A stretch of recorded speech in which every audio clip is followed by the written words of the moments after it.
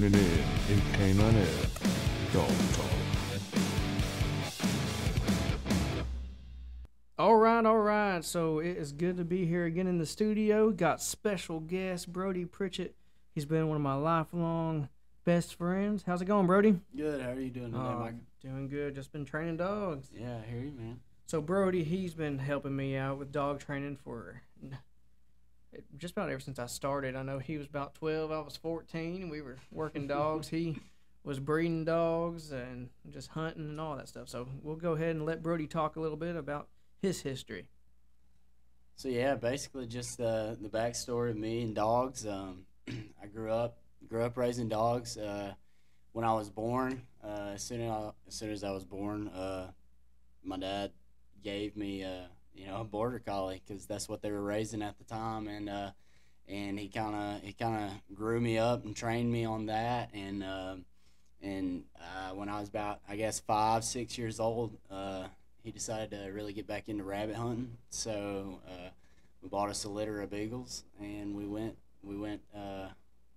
raising beagles, and I started raising beagles. I fell in love with it, and we did that for a long time, and really fell in love with the craft, really fell in love with the hunting side of things, and just being with the dogs, having something to work with, and just the learning experience that it teaches you every day.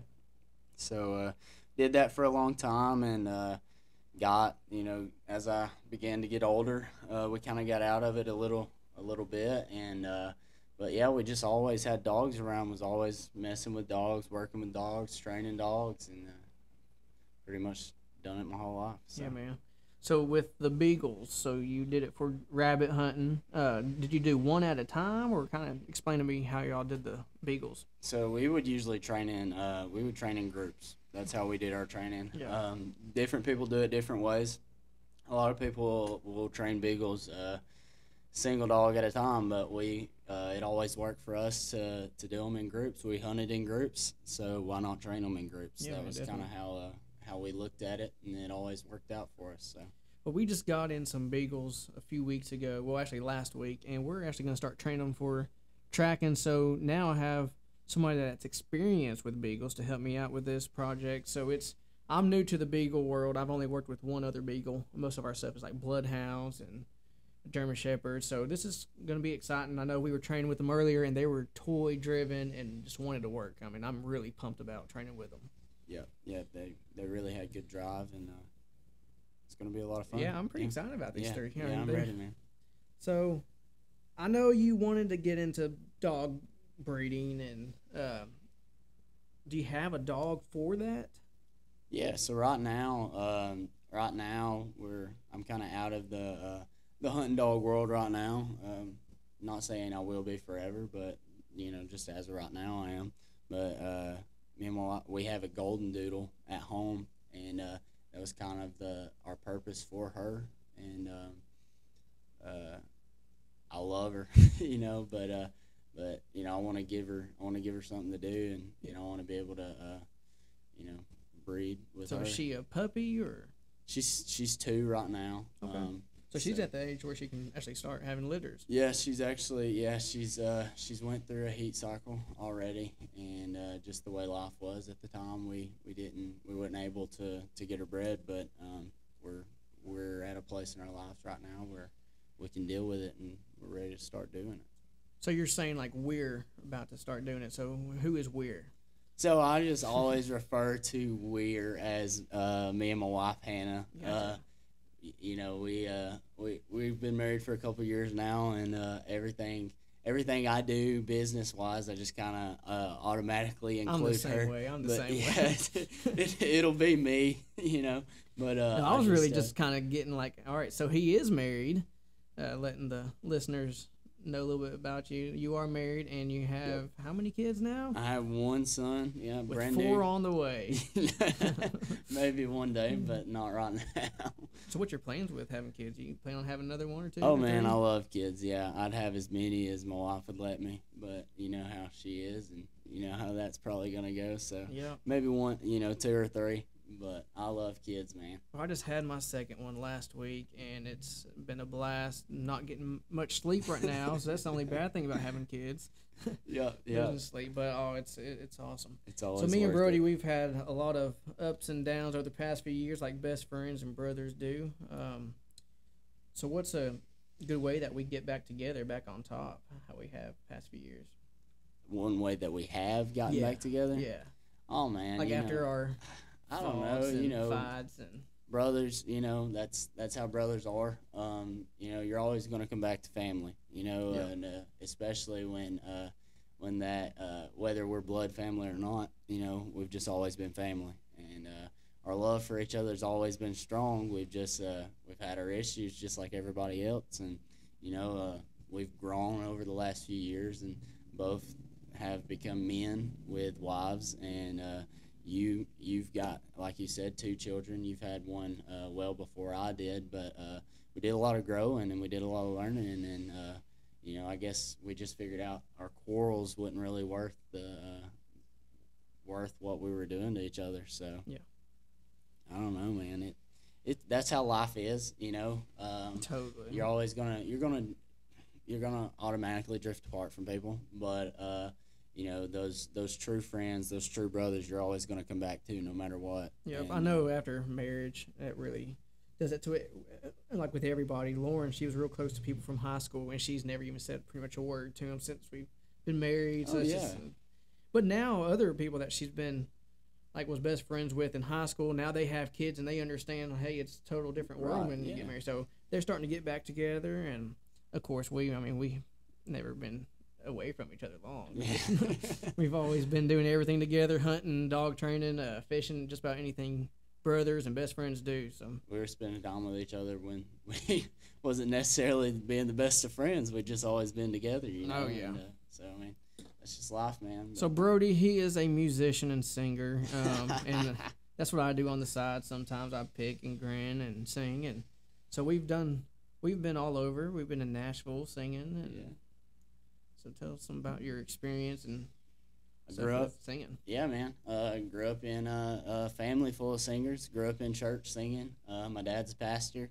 My sister's an amazing singer, and really good singer. Pretty much everybody on my dad's side of the family, in some way, shape, or form, sings or tries to.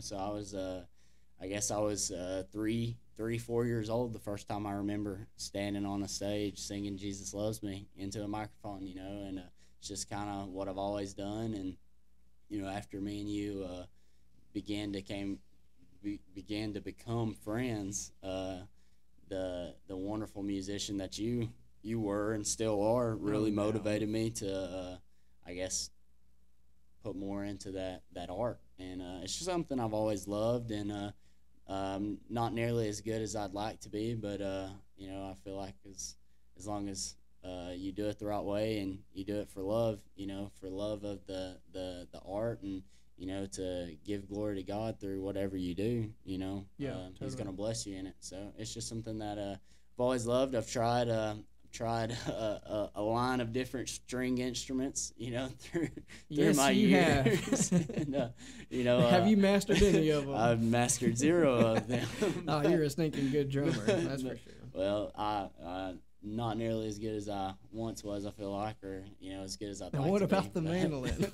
I love the mandolin. You're a good chucker. I'm that's just for sure. terrible at it. I have a problem with patience, so it's hard to be good at string instruments when you're not good at patience. It's funny you say something about patience. So me being a dog trainer, I'm constantly having to deal with people every day.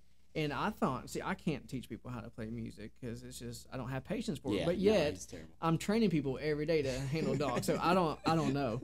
Well, this has been fun. We're going to take a quick break right now. We want to thank our sponsors, Gentle Loving Groom, Mr. Twister Storm Shelters, and Paint Rock Creation. So we'll be right back in just a second.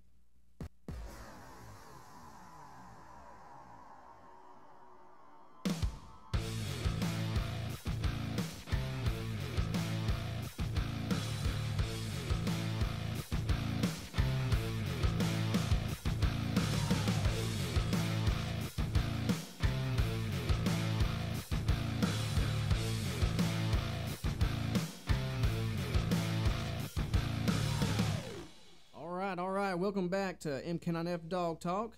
Again, we're here with my buddy, Brody Pritchett. So Brody is actually going to be helping me train some dogs here in the next couple weeks and months and maybe years, hopefully. Hopefully, yeah. Maybe. That's always been a goal of ours, to run a business together, and maybe this can be the business we run together, is the canine world. So we have some cool stuff in the makings. We both started a search and rescue group. I'm actually the chief of the unit, and Brody is our sergeant of the unit. And so this is a nonprofit group, and we got quite a few members, maybe about 10 members. We want to do dive, we want to do a mounted unit, we'll have just about anything that can fit the needs of a missing person or missing people, really. Right. And around here, you got the Walls of Jericho. That's your management area where a lot of hunters go and a lot of hikers go, and that's where a lot of missing people every other week are. So I mean, so what's your thoughts on the search and rescue group? Oh man,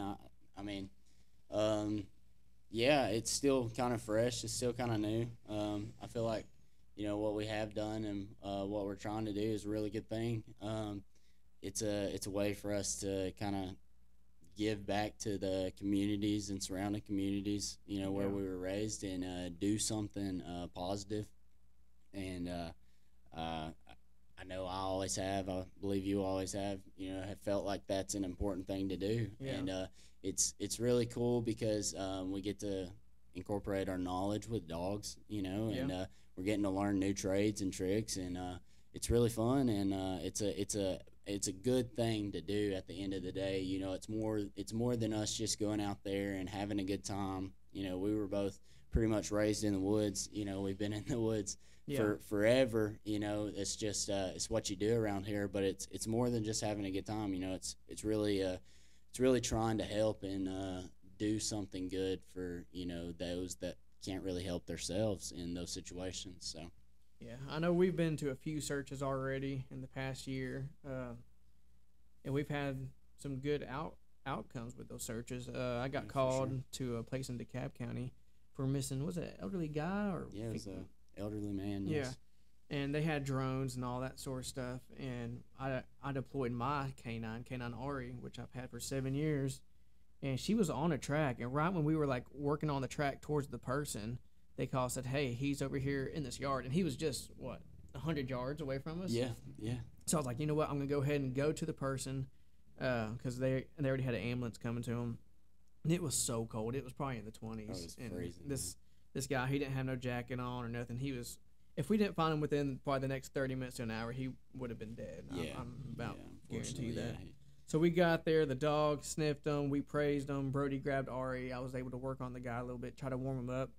Body heat is one of the quickest ways to warm somebody up. So there was about 3 of us, we just kind of gathered around him and hugged him and waited on the ambulance to get there, and I mean, it was a good outcome. The guy had to go to the hospital just to get checked out, but as far as I know, he went home that night. Yeah. That was real good. Yep. I'm sure we've done some other searches, like in Huntsville, didn't we? Yep. Yeah, we done one. And that lady was found too 3 days later. That was a interesting wild one. Yeah. So they put a reward out for this lady. She was like, hey, this missing. So everybody started saying that they seen her, like 10 miles down the road, 20 miles down the road. So crazy. it was crazy. We was going all over the place. Yeah, man. and we're not getting police. nothing. Yeah. We had police stopping traffic, because people said they saw her at, over here, and we'd run over there and try, and it's crazy. Yeah, and that, we should have found that person the first night. Yeah. It was, luckily she was still alive. If we wouldn't have found her within the next day, she would have been not alive. Yeah. I mean, it wasn't real cold, but I mean, it was raining. It was just nasty weather. That was a New Year's Eve. Yeah. And so I was there New Year's Eve, New Year's Day, and I think the day after New Year's. Mm-hmm. So it was, it was a search. It's a rough one. So I was out there in the woods on New Year's Eve, and once 12 o'clock hit for New Year's morning, we were out there searching. All of a sudden, I thought I was in the middle of a war because the fireworks were going so crazy. I was like, oh no, we're getting shot at. You never know what kind of search that you're going to go to, and I thought I was in a war for sure. Yeah. But it was a good outcome. She's alive and well, and we were able to go home. But I want to thank our sponsors. So if it wasn't for our sponsors, we wouldn't be able to do these podcasts and kind of give y'all some tips and our history and just talk about dog stuff. So Gentle Loving Groom, they're in Scottsboro, Alabama. They do great grooming. And then you got Mr. Twister Storm Shelters. It's owned by great people as well. They have good products. Like once I build a house, I'm totally gonna get a Mr. Twister shelter. Oh yeah, we have. I mean, it's above ground. Yeah. They go in your bedrooms if you want them, or into your garage where most people get them. Yeah, they got all kinds. Yep, and Paint Rock Creation, that's owned by Hunter Lindsay. He's a great camera guy, video guy. He does all our videoing for our dog training show that we're working on. So shout out to all of them. And if you do want to become a sponsor for the show and get shout outs, reach out to me, Micah McCreary. You can send us an email at micah@mk9f.com, or you can call us here at the facility at 256-315-6656. So let's go back to talking about our dog training experience. So you helped me when you were young. We're still young, but when we were real young, babes. Yeah. And this is how crazy it was. So we couldn't afford bite suits. We couldn't afford sleeves. We had So I had a volunteer fire department give me an old turnout suit, which is a fire department suit that goes in the fires. If you didn't know that, but we took that and that was used as a bite suit. And Brody was one of the guys that would actually get bit and. That's one of the original, one of the OGs. Go ahead and clap for you, man. Everybody give him a round of applause. Thank you. Yeah, that was crazy, man. I look back at some of those things we did. How did we not die? I'm like, what was we thinking? Because now when I get bit by these dogs, it hurts through the bite suit. And those are $1,500 suits, yeah, you know? Man, we were just young and dumb, and we didn't care, you know, I guess. But I don't know, man. It's crazy. I look back on it sometimes like, man, what was I thinking? I don't know. It made me tough, I guess. Yeah. So Brody is very, very scared of dogs. Terrified. Every time I bring a bite dog out, he's either on top of my truck. Yeah, man. Or sitting inside the truck. Yeah. I'm like, Brody, the dog's not going to attack you until I tell it to. No, just get. I mean, yeah, no, yeah. I have fear of getting bit. Okay, here's my whole thing on it. Here's my whole thing on it. So those dogs, I'm not scared that they're going to attack me because they're being mean, but like once they get into working mode, you don't know. Like I don't know. It's just the way my brain works, but like I feel like in my brain, as soon as I take that bot suit off, they're still locked in on me. Whether you say good guy or not, I know they're trained not to do that, and Micah does an excellent job at, training these dogs when to work and when not to, but it's just it's a mental block, and I don't know, I do it, sometimes it gives everybody else that's around entertainment, I guess. So I can actually hear you now. You actually got in your mind. I'm sorry. Well, so he's scared of them. Yeah, I can be. Yeah. Beagles. You're scared of beagles. I'm not scared of beagles. No. Bite dogs I'm not scared of dogs. I'm aware of the damage that a good bite dog can do. Brody, you took bites off a turnout jacket that I could easily bite through myself. No, here's a crazy story, I guess. So me and Micah, the first dog that he had ever trained to bite, like he said earlier, K9 Ari, his dog that he has now. That was the first dog that I reckon the first dog you ever trained to, learn to bite. And so where him and his wife, where they used to live, there was this big field out behind their house and woods, and we would do some training out there.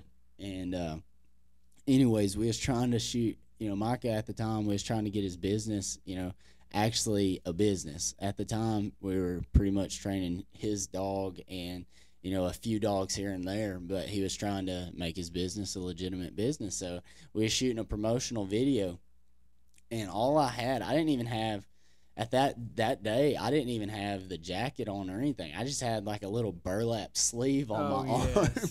And so Micah was probably 400 yards away, and he turned Ari, he turned her off on me.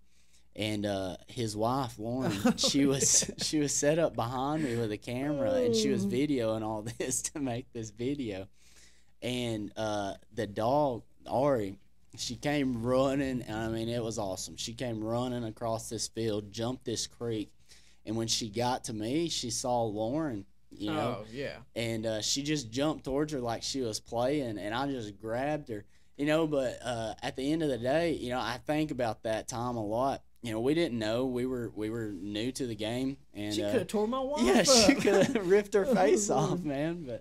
But she didn't, thankfully. Yeah. You know, I had enough sense to grab her and get her down, and she didn't. She wasn't meaning any harm by it. You know, dogs at the end of the day, they're dogs. Yeah. And you know, but And that's the thing about the dogs being trained for bite work. It's a game to them, so you got to keep it fun. If you have a dog that's not toy driven, food driven, you cannot work it hardly. Right, It's so hard, and yeah, and it causes stress if they don't want to do it. So like Ari, she is gun ho. She wants to work. She wants to please yeah, me. 100%. You know, she likes that tug. So that's what it boils down to with the working dog is they want to work. right. And if they don't if they don't have a drive, Yeah. find another dog. No, yeah, absolutely. But that's one thing Take I her give. around the barn. No, I'm just kidding. That's one thing I give, you know, Micah major props about is, you know, training the dogs that he trains is training them on the differences between, you know, when they're working and when they're playing, you know, and they got to play first, you know, and then you teach them to work, you know, but he does a really good job at separating their lives, and not everybody can do that. So I've been to a lot of canine schools in the past 10 years, and every time I go, there's always that one person that has a dog where you can't even walk by without it wanting to just tear your face off. I'm like, come on now. Yeah. When I teach my dogs for bite or criminal apprehension, I do a switch in them. I want them to be a dog after you get done working with them, you know? Right. I want you to be able to say, good guy, and that person can pet the dog, you know. I mean, some people don't like you petting their dog, but that's okay. But you should be able to walk that dog. Let's say if you have a bite on a job, like if it's a police officer and their dog bites a person, you should be able to take that dog into a courthouse, show that judge, hey, my dog has a switch. It's not just going to bite a random person without me telling it to. Yeah. So that's how I roll. That's something. And that's how I train. That's the only way to do it. Yeah. You know? But I see these people. Yeah, not Good everybody does Lord. it that way, and it's like get a hold of your dog. Lawsuit. Yeah, really. Yeah, 100%. It's I don't know. Well, thank you again, Brody, so much for coming out on the show. Yeah, absolutely. Thank you for having me. Well, again, we want to thank all of our sponsors. We want to thank our listeners for listening to us, and we got some special guests coming up here real soon. So stay tuned for some more episodes, and we'll see you next time on MK9F Dog Talk.